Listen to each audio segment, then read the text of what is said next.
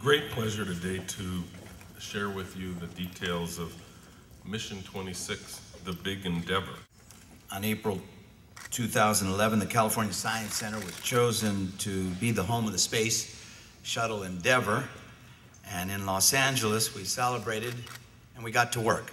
I think it's a huge thing for this community.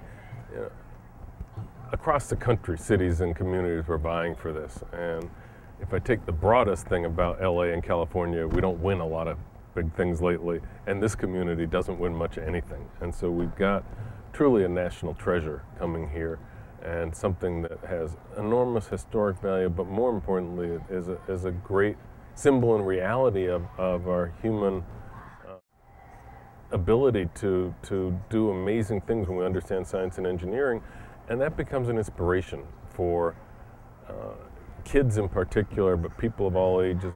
If this does what we know it will do, which is inspire kids from this community to do better in school, to dream that someday they may be the first person on Mars, they may help develop the next vessel that goes beyond Earth orbit and somewhere else, or just that they can be a part of a team that can do amazing things.